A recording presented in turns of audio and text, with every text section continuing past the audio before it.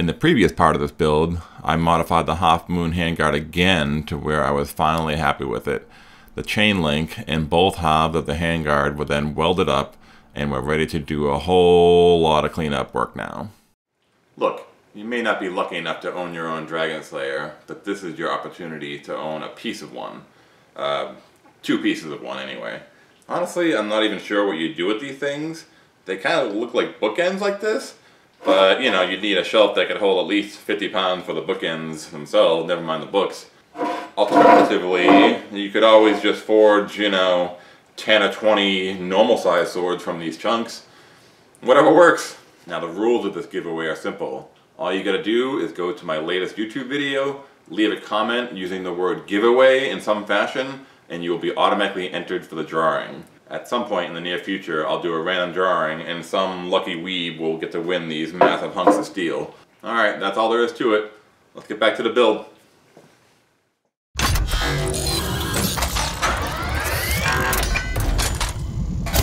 Okay, 2 hours later, I've got this thing strapped to the mill, and it's all dialed in, so I've got a nice straight cut here.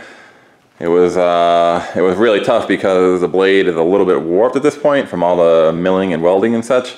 So, you know, getting this lined up, and then when you clamp it, it kind of shifts a little bit, so you have to kind of overcompensate for the warp.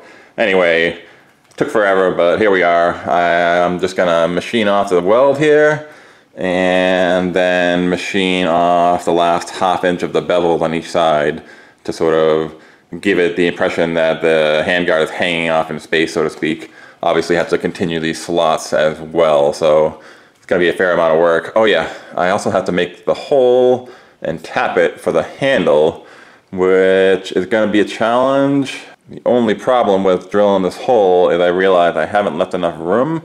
You know, there's gonna have to be a drill chuck hanging out of the spindle here, and then a drill that's gonna be out like that far.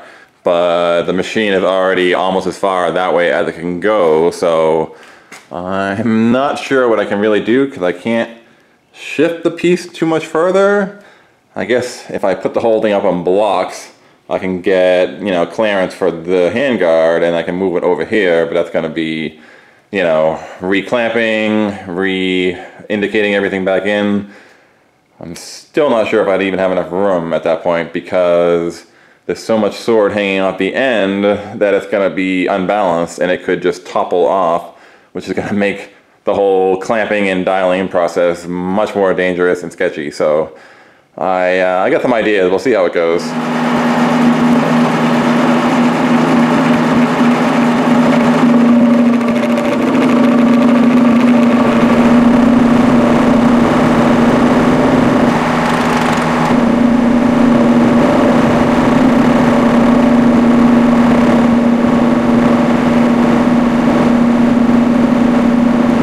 Alright, so my goal here was to just skim the surface and get really close to, you know, flat. If you look over here, this is where the cutter basically stopped contacting this surface right about there. I don't know how easily you can tell that. You can see where the black oxide is worn off. So it wasn't touching here at all. So my piece is slightly misaligned, but if you look here, I mean, it is so close. It looks like a lot when you're looking at it from this direction, but I can barely feel that. It's probably, you know, 10,000ths of an inch. So I'm looking for weld defects. Doesn't look too bad, but I see a pinhole there and one there, for example. The bottom has quite a bit of undercut, but I think I'm gonna need another pass before I decide whether that needs repair or not. There's just a little bit too much material left over. You can see some right there too at the bottom of this. Maybe we'll take 15,000ths, 20,000ths.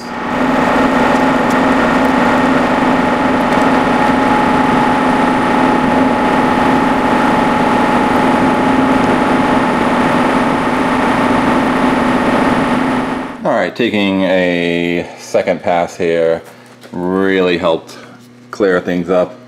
It actually looks pretty good. It's funny how different the weld color is, and you can see these spots. These are where the tack welds were initially before I did the full welds. it's exact same material, exact same welding process, but somehow the tack weld is a different color than the rest of the weld. Looking closely here, I don't have much cleanup to do. This is actually really good in my opinion. I see some little pinholes, another one there. There's some touch up to be done in the corners. I don't know how well you can see that, but there's almost a little crack, so to speak. It's more visible there, you can see that now. This is where I kind of tack welded the edges in, so it wasn't a perfect fusion. That one looks good. Up here, again, a tiny little bit, so maybe half a dozen things. I'll die grind those out. I'll TIG weld them in place, and then I'll make one more really slow final pass. And I guess we'll call that part good. Oh, and quick note about the color. It really stands out now, but when I'm all done with the machining, and I hand sand this in with, you know, whatever, hand sandpaper, rotary, orbital, something like that, it'll kind of blend the color back in. I think it's less about color than it is almost like a slightly different, you know, reflection. It's slightly shinier versus, you know, duller. I'm actually colorblind, so I could be completely wrong, but you'll see later on it'll look a whole lot better. And in fact, I often can't even find my own welds after I have, you know, clean them up. All right, progress report. I have welded everything back up, and I made another pass, and I managed to fix most of the problems. You can see where the welds were. I think there was one there, one in this corner. They all look pretty good except that one, which is distinctly worse than it was before. And then that one, holy God, what the hell happened there? Long story short is I've actually ground these welds out and re-welded them 4 times so far, and I keep making it worse. So there's some sort of contamination. Probably on this one it's oil. There's probably a little bit of oil kind of seeped in the corner there, and I'm kind of just burning it out, I guess. This one, I'm not really sure. It is really weird. Like, it's a weld, but the edges of it are all funky, and there's something going on in the very center of it too. I keep grinding these out and re-welding these, and the end result is they get bigger because I'm grinding away more material every time. So technically I'm making this worse, but I assume at some point I'll get through the contamination and I'll fix it, or I'm gonna have some really weird looking giant holes in my sword. Not a good situation. Alright, round 3 or 4 or 6 or 20. But I've gotten this part all cleared up. You can see this is what it should look like. And then you come over here, and yeah, not really sure what to say. There's either a defect in the metal or something, because now I'm like way beyond where the original weld was, right? You can see the line. If I had some sort of impurity in there, it's one thing, but I'm up here and I'm still getting all kinds of fizzling and crap from the TIG welder. I'm now into this bevel up here, so that should be fun to fix. I'll give it one more shot, and then I don't know. I think I might even just hit it with the MIG welder. The MIG seems to care less about any sort of imperfections. I may be able to build that back up without too much problem. Alright, round 300,000 or so.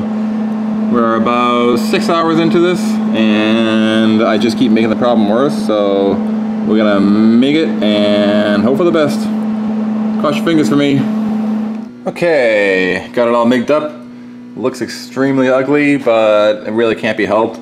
I had to kind of build it up in stages, so it kind of looks like Quado from Total Recall.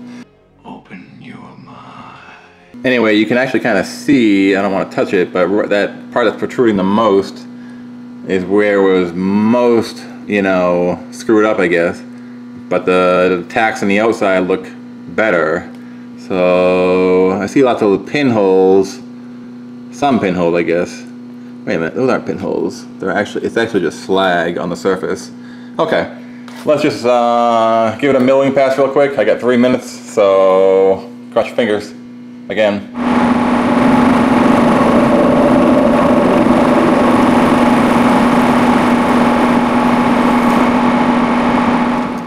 Okay, well, not the result I was hoping for. You can see there's still lots of pinholes in there, but we have effectively reduced the affected area by a lot. I mean, you can clearly see where I just welded, and only maybe 20-25% of it is a problem.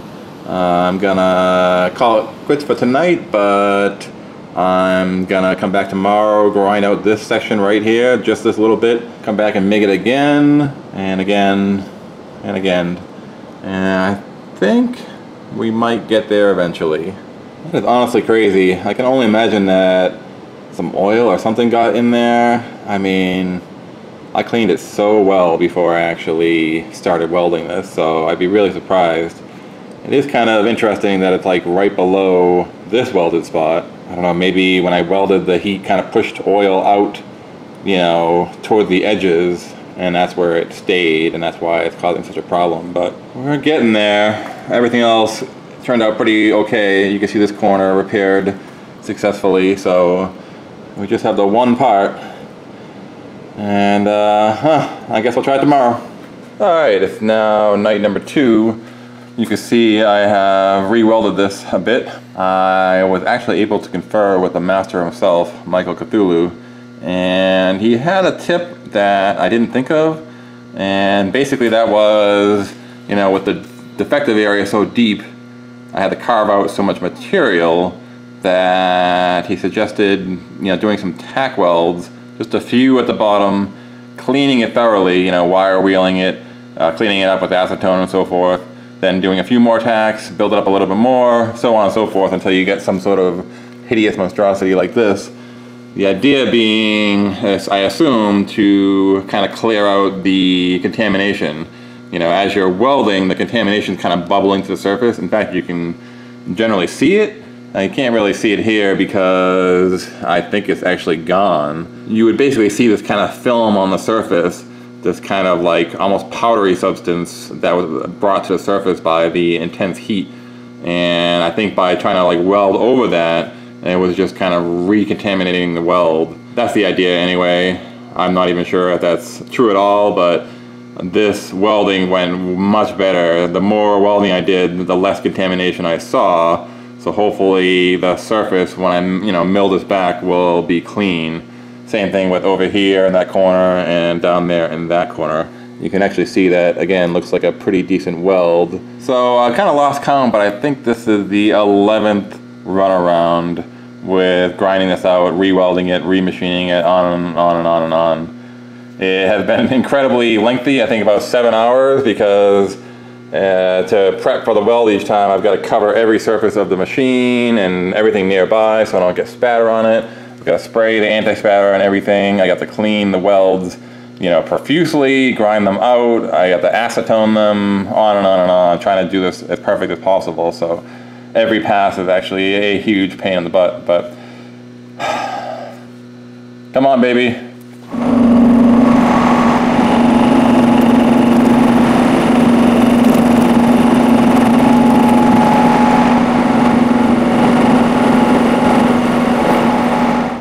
Alright, let's see how we did here.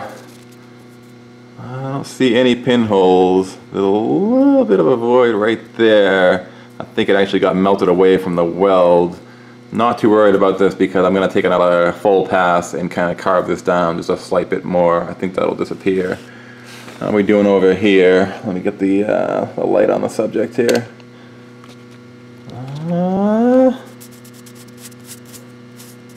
That's pretty good. I don't really see any real defects in there. The edges, again, just a little bit, but I'm not too worried about that. Let's see this guy down there. More of the same.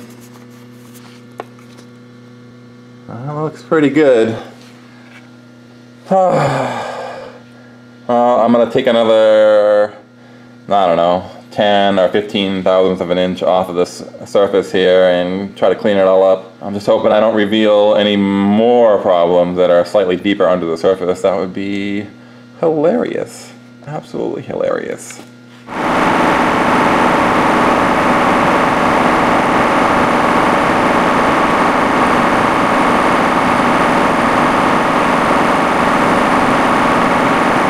Okay, update 379. We're looking pretty good here. This corner, nothing. That crack is gone. There's no defects whatsoever. Down here, this corner, nothing. Good to go. Up here, not gonna lie, still the tiniest bit. It's right there. You can see a few little wormholes, but we got rid of 95% of it. But the problem is, as I suspected, is we're gonna start revealing other little tiny pinholes. We got a new one right there that wasn't there before. So this is it. I'm gonna grind out that little bit, weld it back up, one more pass, and then whatever happens, happens, because I'm just creating more problems for myself at this point. Plus, the more I mill off, the less semicircular this piece gets, the smaller this bevel gets, and so on and so forth. So I'm just kind of creating larger problems that I cannot realistically fix. So one more attempt to get these things squared away, and that's it, I swear. End of story. All right, my friends. Well, I think we did it. I don't see anything. Not a single speck. Did I get rid of this little mark over here? I can't even see where it was. I think we are good.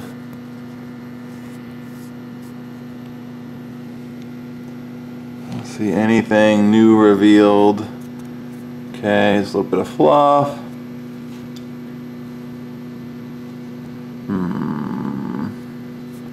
Okay. Yeah, that's it. I'm throwing in the towel. I'm going to bed.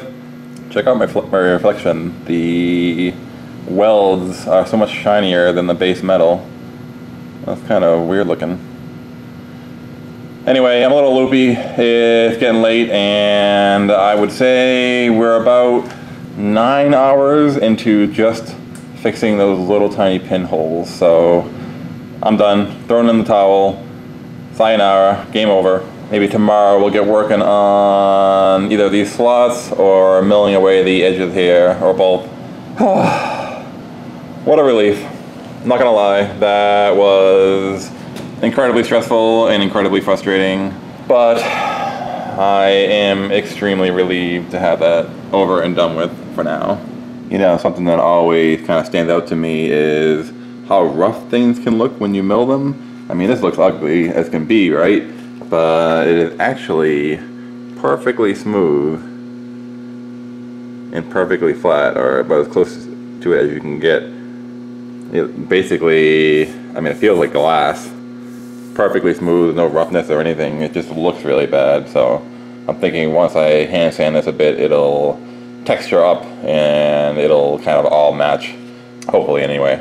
Alright, since we've got this big face mill installed, I'm just going to use it to trim back the blade, the bevel portion, half inch on either side of the guard here, and then I'll change out the tool for something smaller to do the slots and other details and so forth.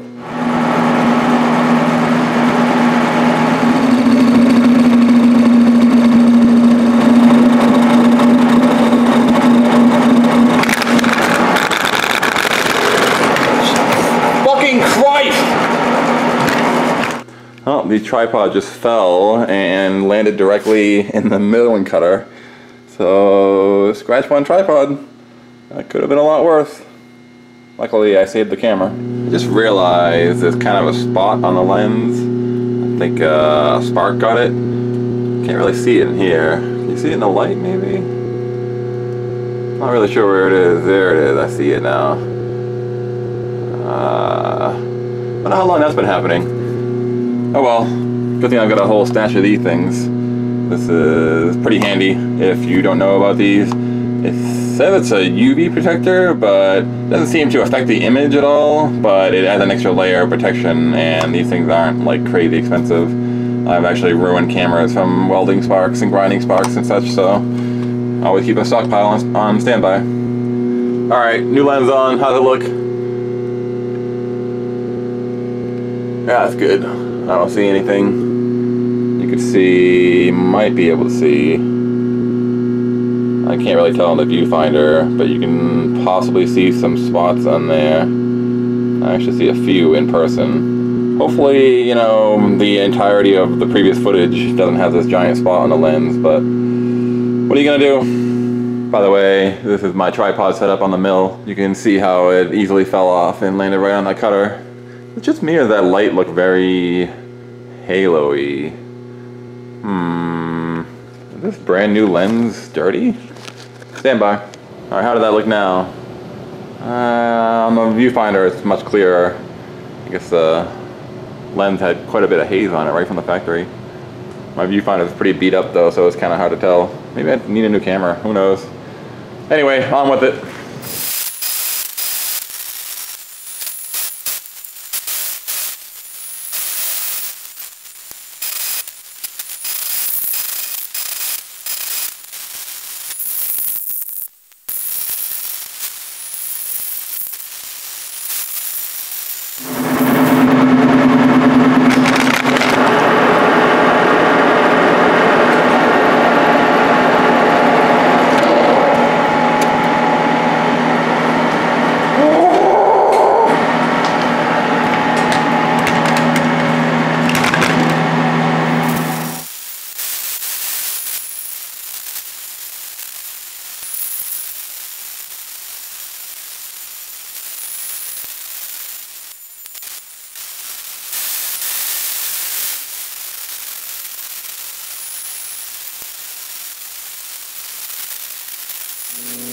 Okay, so we have gotten the majority of the milling done here. You can see we've got both slots here, and then we also milled away the blade on the edges.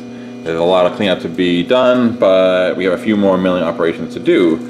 Number one is we have to drill and tap a hole to mount the handle right in the center here, but there's also two circles, one on the other side of the handle. I'm not even sure what they're supposed to be. I'm not sure if it's ever explained in the manga. It may have been like two rods inserted to attach, you know, the guard to the blade, I guess. I'm not really sure, or that just could just be decorative elements, but regardless, we need to add them. Okay, we are ready to go here, drilling the hole for the handle. Now you'll notice I'm not using a drill chuck. I've actually got a collet chuck. See if you can see this in here. So the collets are hollow, which means I can choke up on this drill bit, which, you know, puts most of the drill bit back here in the spindle. I'll do the same thing when I'm making those little circles on the sides of the guard. You can kind of see how I have them laid out over there. This is what I'm going to use. I'll just stick it right in the collet. It's actually going to be a larger collet than this, but again, it'll give me just enough clearance. Only issue is going to be the tap, which is this guy, and you see it's pretty big. I'm gonna have to see how that goes, but we'll cross that bridge when we get there. One last note, I'm really hoping I don't screw up here because this is the only drill bit I have in this size, and also I've never drilled a hole this way. I'm actually gonna have to feed the table into the drill bit to make this work. Normally you'd have a machine with like a quill, like a drill press, where you'd pull down on an arm and it'll, you know, extend to drill the hole, but this machine does not have that capability. The only machine that I have that has that capability is way too lightweight to handle a sword this big and heavy.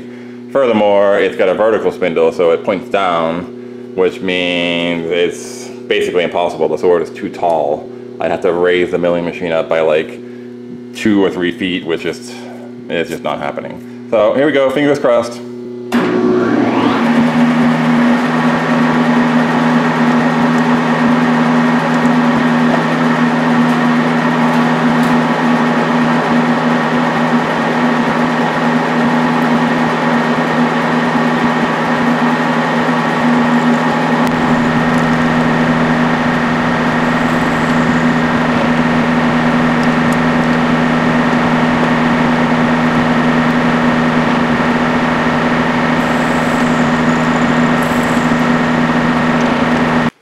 right, we got the hole drilled, we got it countersunk. It's time to put some threads in there. I'm gonna do this the stupid way, I guess. The goal here is I want to thread this hole perfectly straight, so when I thread the handle on, it's not crooked, right? Now, the best way I've come up to do this is to just loosely hold this tap in this collet chuck. I don't know if you can see, yeah, I can just turn it with my hands, and I'm gonna feed it into that hole until it catches and it starts spinning. Then I'm gonna stop, and I'll use a pipe wrench, this big boy. I'll use it to manually turn the tap at least a couple turns, or maybe even all the way, I guess. Obviously this will damage the tap, but I have like 10 of these things, and this is the cheapest, crappiest one, so I really don't care. By having it pretty tight in this collet, it's gonna keep it straight while I'm, you know, pipe wrenching it into the hole. If it becomes a huge pain in the butt, I'll just stop once I'm a few threads deep, and I'll do it later when the whole thing's off the mill. But, you know, once I have the thread started, then it'll continue straight. You know, it's not gonna veer off later on when I do it manually. So fingers crossed this works and it doesn't cause some sort of catastrophic damage. I guess we're about to find out. Oh, a little side note. I just found something in this pile of chips. Am I missing something here? Check that out. I literally drilled the bolt in half without even thinking of it. You can see where it came through. You know, it's right in the center line of the sword, of course. So that hole actually drilled right through the bottom of this bolt, or rather the middle of the bolt.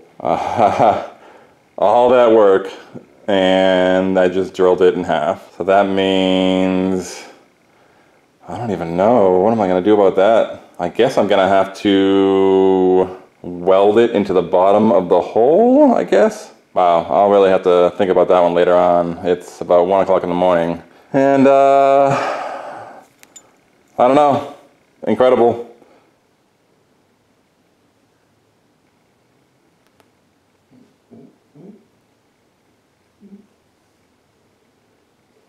Quick side note, but I'm actually kind of glad that this happened in a way, because I ended up just barely drilling all the way through the bolt so that it fell out. But if I had stopped that hole slightly short, it would have been fine until I tried to hang the sword from this chain link, probably later on in the video, and it probably would have broken, and it probably would have landed on me. So I guess, count your blessings? Whew, that could have been incredibly dangerous. Unbelievable.